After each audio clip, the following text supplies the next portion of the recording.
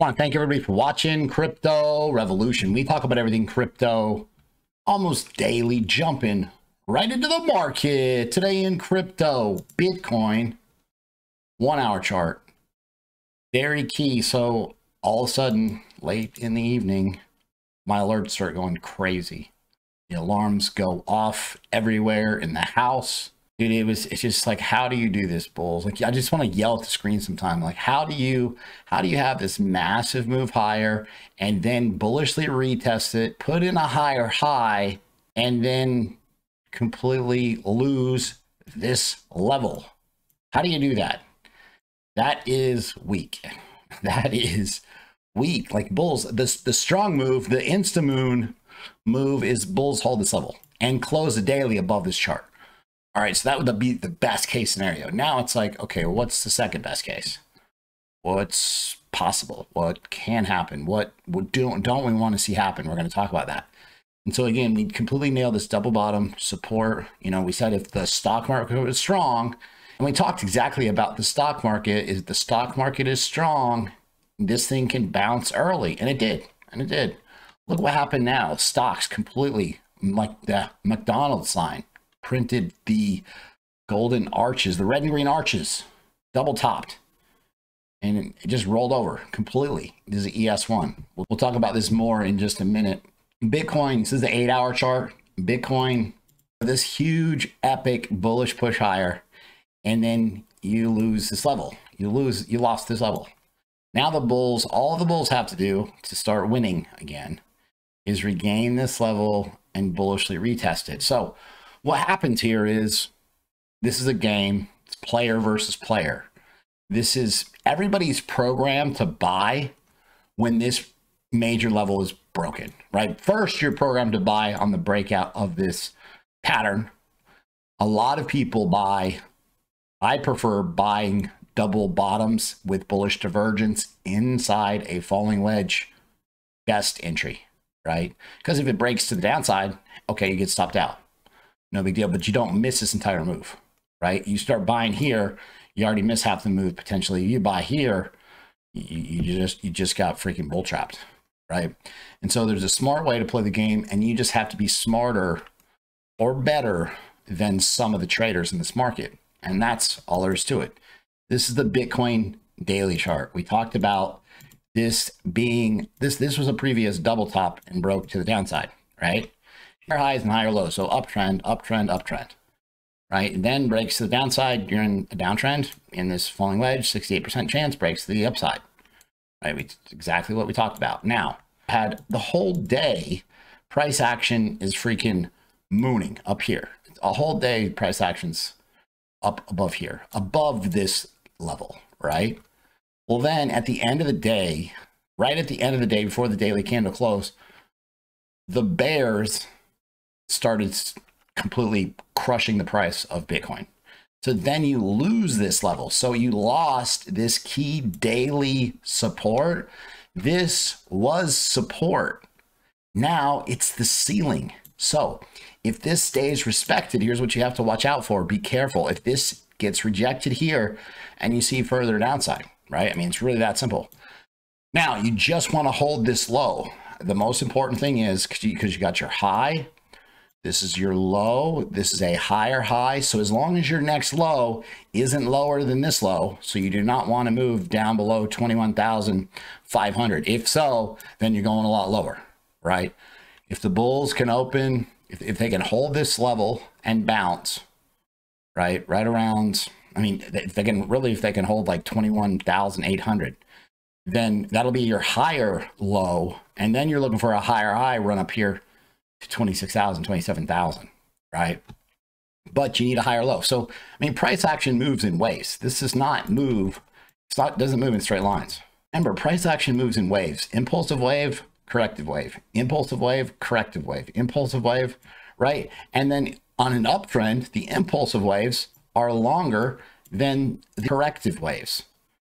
On a downtrend, then your corrective waves are longer than the impulsive waves. So impulsive, corrective, right? And so you have to understand the basic idea in general. This is so simple when I teach you, how to trade this market, you will make so much money. You'll be in the right coins. You'll be trading based on the ideas that I talk about. It's not that difficult. I've got some amazing shout outs to give in my trading group. This person, I told you I'd keep you updated with him. He started with $50. He finally reached $5,000. He's up 100x in about 3.5, almost about 3.5 weeks. Now he's looking for $10,000. I mean, just think about your life, $50 to $5,000, 100x. This person on a SHIB trade made $14,000 trading SHIB. The reason why we're hitting all these bangers is all the best setups, including myself, like constantly we're working.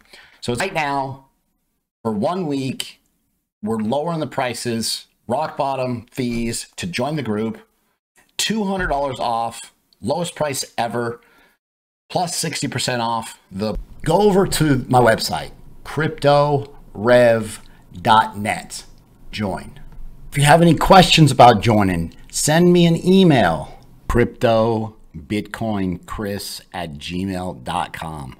It's important to know and understand sometimes, and I want you to key in on this post from earlier today, from 11:32 a.m., right? So over 8 hours ago, 9 hours ago. Funding rates are negative. These are red. This means Bitcoin is also overbought and red negative funding rates. So most traders, based on these two ideas, are expecting a pullback, at least in the short term. What happened? Ran up 25,000 earlier today, and then all the way down to 23,400. Obviously, small bounce now, but you get the idea. Like, the point is, like, being able to understand the intangibles in this market changed the game completely. I mean, I've got kids in the group up, 2,100%. This is the ES1 E-mini futures, right? And the bulls got completely destroyed. I mean, it happened here. It's just like you get so frustrated at this chart sometimes. But right at the last second, market sell-off. And this drags Bitcoin lower, right? So the most important idea is to understand that the Bitcoin pivots, you see in the orange line up here, see the orange line? That's Bitcoin. What happened exactly at the same time? Whole stock market sells off, and wasn't even massive sell-off, but it was a sell-off. And this is after hours futures, and that's why we're paying attention to E-mini futures, because it's open right now, right? But you have the market selling off traditional stocks, and clearly Bitcoin pullback because of it. Kucoin, banger central. It's simple to make double-digit gainers when half the market on Kucoin is double-digit green, right? It's real easy. True up 108%, 69%, 47, 42, 35, 35, 31, 23. XLA, I posted it 2 weeks ago. Well, 16 days ago, right? We bought it right here. This person doubles up. Thanks for the double up on DSLA. I get 100% gain.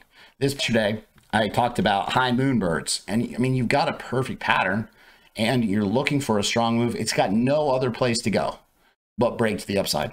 Exactly what happened. High birds hit 33, almost 34% gains after the breakout. Before DSLA had another 100% gain, it had a 27% pullback. Bottom line is, if you cannot handle a 30% pullback, you'll never get 3,000% gains, period. That's the way this market works. You're always going to get these massive sell-offs and then wicked moves to the upside. Also vice versa. If you guys like the content that I provide on a daily basis, be sure to subscribe to the channel, like the video, leave a comment in the comment box. Thanks so much. I'll see you guys tomorrow.